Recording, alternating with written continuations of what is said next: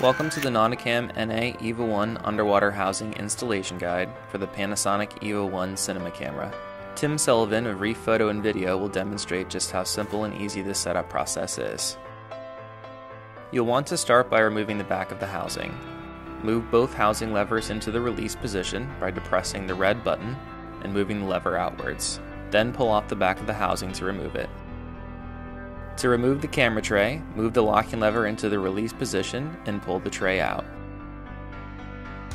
Attach the tray to the top of the EVA-1 camera by threading the Allen screws from the tray into the top of the camera.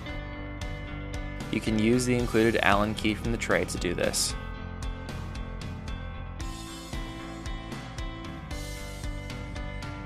Next, attach the Panasonic LCD monitor to the tray using the thumb screws to secure it in place.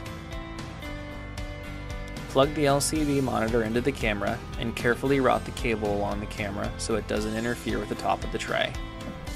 Next, begin to place the assembled camera tray back into the housing. Be sure to plug in the remote cable for record triggering and slide the assembled camera tray all the way in until it cannot go any further. Lastly, secure the tray into place using the locking lever. You'll want to activate the moisture alarm and vacuum electronics along the back of the housing, and then place the back of the housing on and secure it into place by turning both locking levers inwards. Next, you'll want to attach your lens and port. Before installing the lens, make sure both the zoom and focus dials are disengaged. Then attach the lens to the camera. Engage the zoom and focus dials, and perform a quick function test to ensure they're working properly.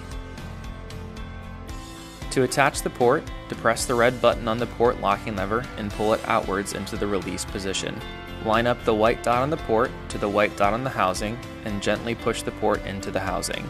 Then move the port locking lever inwards and into the locked position. Lastly, remove the vacuum cap and begin pulling the vacuum. You'll notice the light changing from flashing blue to flashing yellow and then finally over to solid green. Once you have a green light, stop pumping and place the vacuum valve back on. Now you're ready to dive. For further information on this product, support, or questions, please contact our Reef Photo and Video staff. We're here to help.